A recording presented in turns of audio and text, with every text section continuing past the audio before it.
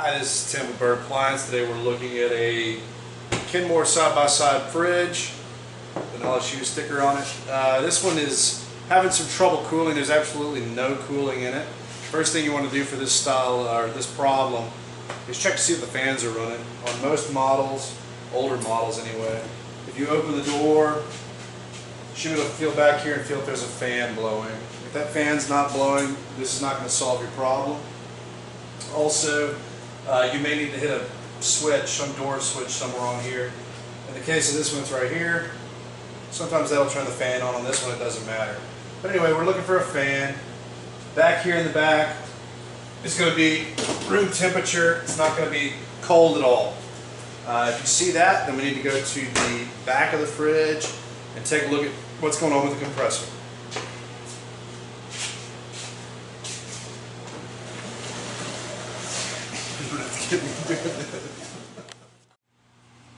Alright, what you see back here is your compressor, and you see your condenser fan. That fan, if it's spinning, it's typically on the same circuit as your compressor.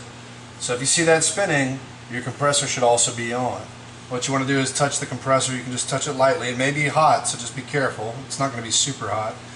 If it's cool, if you don't feel it vibrating at all, you probably have a compressor that's not turning on. In the case over here, while you're checking it, if you hear a clicking sound, maybe it clicks or tries to start, then you don't hear anything, you wait another few minutes, you hear another click, that means we've got a problem here with the relay.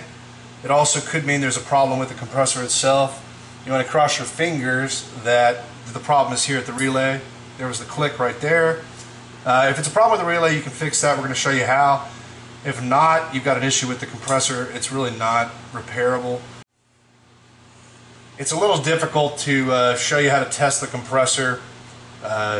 You know, we can show you with a multimeter and all that. You'll see that online. We just want to show you the other side, how to repair this. And the part's not too expensive, so it's worth a try. Anyway, we're going to go ahead and show you how to take this apart and put on a what they call a 3-in-1 start relay kit. Alright, first things first, make sure your refrigerator is unplugged. Once you get it unplugged, we're going to be going into this section. You got to get this cover off of the box. You just need to prime a little bit, figure out where the thing is held on. It should come off. Just got to kind of work on it a little bit. I usually have some snaps in the back. Here it goes. Not always easy. Alright. Once you get the cover off, this is a combination of 3 things. Oh, just 2 on this one. So what you got is an overload protector and a start relay. We don't need those anymore. They're going to be included in this 3-in-1 kit. So we're going to go ahead and get those off. Again, you have the power off. You're going to have 3 prongs on here. You want to be gentle. It doesn't really matter if you break them. You're tossing them anyway, but let's be gentle with the prongs. Just twist the screwdriver back and forth to get everything started. So you don't damage it. You just want to be gentle. They're probably going to crack and break. There you go.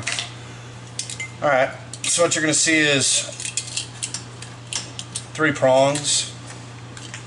These 3 prongs are a start winding, a common winding, and a run winding.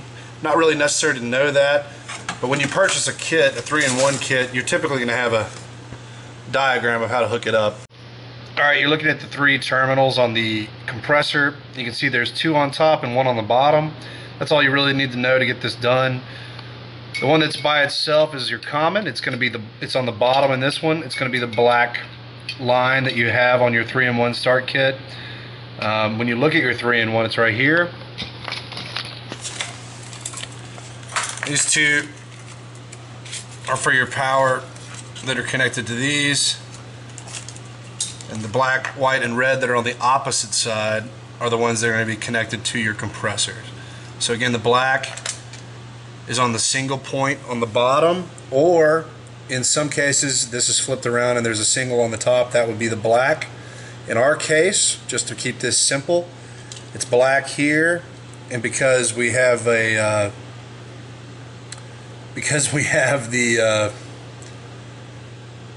2 on the top, you're going to want to have a white line on this side and a red on the other. And again, you can always refer back to your chart that should be in your installation instructions and should take care of it. So we're going to go ahead and get that on. Just be gentle, but make sure that none of these are touching each other, and also that they're on nice and tight. You might have to give them a pretty good push.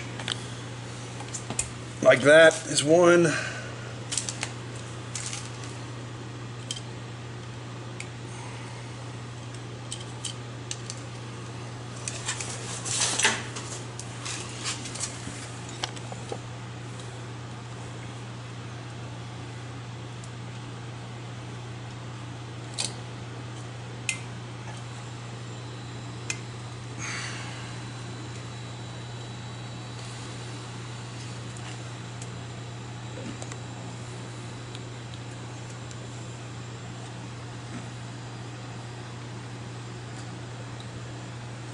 Don't break them.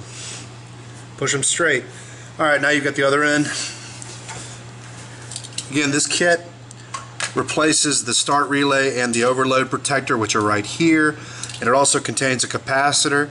Just in case this compressor is starting to go bad, it's going to give it an extra kick. We don't know again, but this could be the case. Now this repair may last 3 weeks if it's really just a bad compressor, or it could last, you know, for a long time, a few years, just depending on what the problem was. So we're going to go ahead and get this off.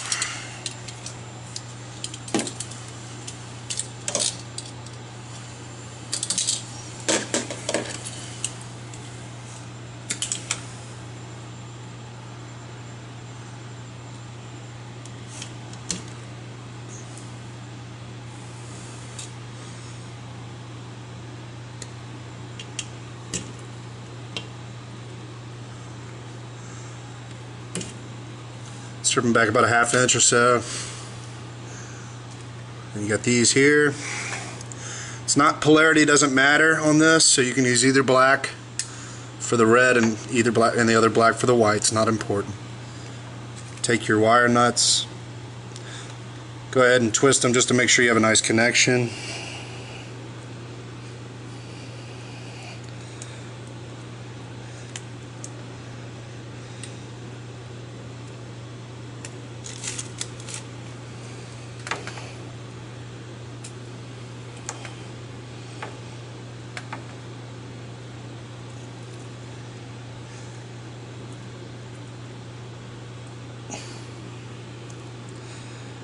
Alright, and that should be it. So now you've got your 3-in-1 start kit connected to the voltage, and then your 3 lines here running into the compressor. This should be enough to get a kickstarter. We're going to see if we can get this thing to turn on. So at this point, just make sure nothing's touching in here, that they're all nice and separated, you don't have any loose wires, and you can go ahead and plug it in.